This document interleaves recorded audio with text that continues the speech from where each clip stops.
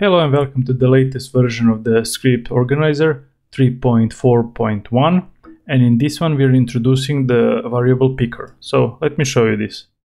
If you inspect the theme and if you just see how many variables the theme have, so let's just press this one, and honestly, who is going to remember all of these names? So let me share you the setup.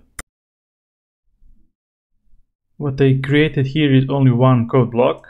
If you go inside, you will see that I didn't write any code yet.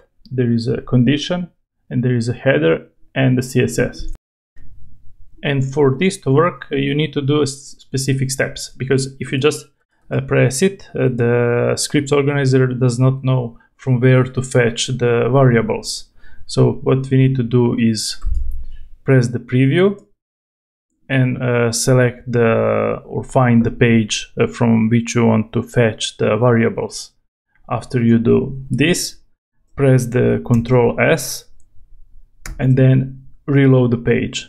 After that, you will see all the variables, and the variables are not closed after you press it, and let me show you why. So just create some class, and then if you want to have, for example, padding, and you want to have different for the X and epsilon, so let's do the space, and then for example, you want a large, and then you want to have font size, and then let's font size medium, and then background color.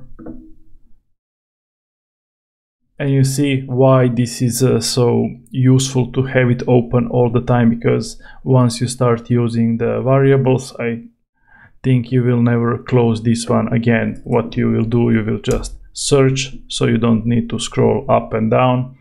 But I hope you see how useful this feature is and how you're going to introduce it into your future workflow. Also keep in mind, even if I have this as CSS, it's going to work the same for the SCSS as well. Hope you guys like what you see. Give us comments inside the YouTube channel, or come to our Facebook group and comment what more you would like to see inside the script organizer. Thank you for watching, and bye.